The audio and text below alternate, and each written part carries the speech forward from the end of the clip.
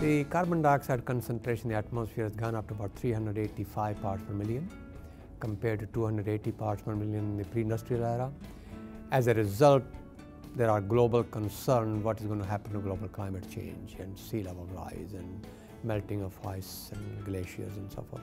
Agriculture can also be a solution to this problem. The reason it can be a solution because agriculture is based on the natural process of photosynthesis. It's very important to recognize that every year the natural process of photosynthesis sequesters 120 gigatons, that's billion tons, 120 billion tons of carbon dioxide as carbon into the plant's biomass. Now this process, compare this with what we call geologic sequestration.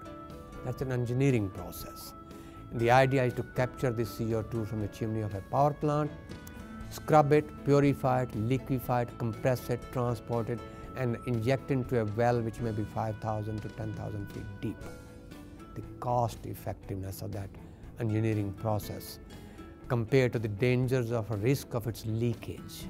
What may happen if it leaks 20 miles away from the place of injection?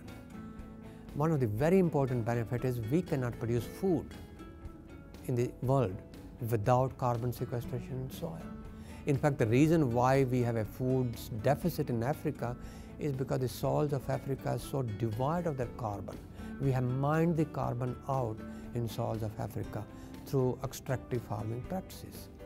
So the only way to reverse this trend in Africa and South Asia and other developing countries of the world to increase food production to meet the demand of increasing global population, in which we have almost 1 billion people who are food starved right now, and their number increasing with the current economic crisis. They cannot afford it, is through carbon sequestration through natural process of soil and biota.